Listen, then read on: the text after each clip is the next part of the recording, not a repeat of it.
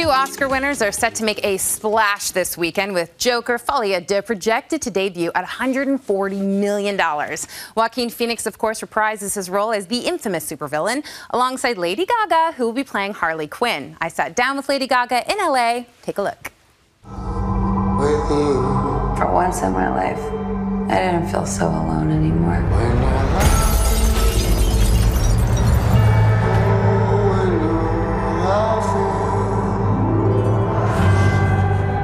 I now understand why this is a musical.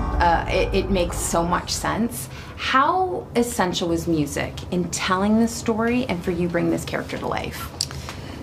You know, I think that the music in this film was extremely important to Todd. And, you know, I just wanted to be a part of executing his musical vision and give him everything that he needed to work with. You know, I think I was definitely attracted to, you know, the way that music is, it creates this possibility to communicate that, you know, you can't do with just words. And, you know, an interesting way to tell this story. It's like, it's not just that there's music in the movie, it's the way that we use music in the movie. It's kind of the blurring of reality and fantasy, not just in the circumstances of the moment, but also in the way that we're singing and the way that music like sort of presents itself. Yeah, no, it conveyed so many different emotions. It was so effective.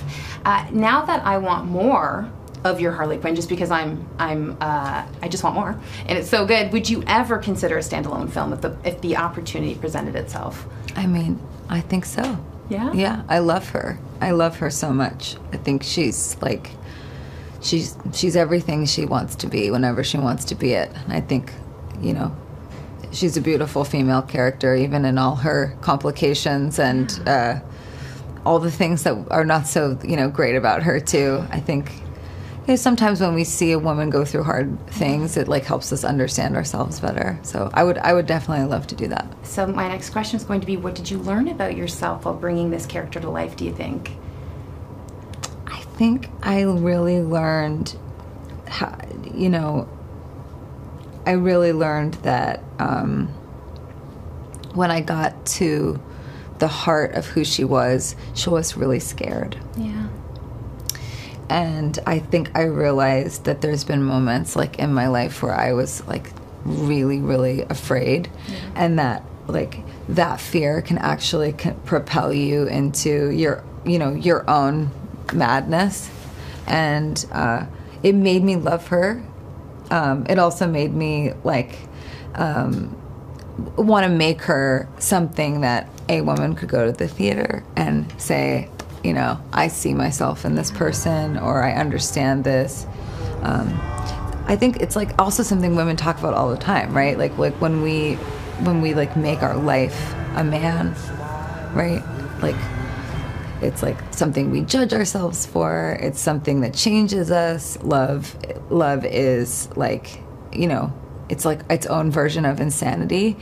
So I tried to really, you know, I tried to build her soul around her obsession, and then I think I connected that to the fear. Like, what was she afraid of that made her do that? And I have all sorts of answers for that.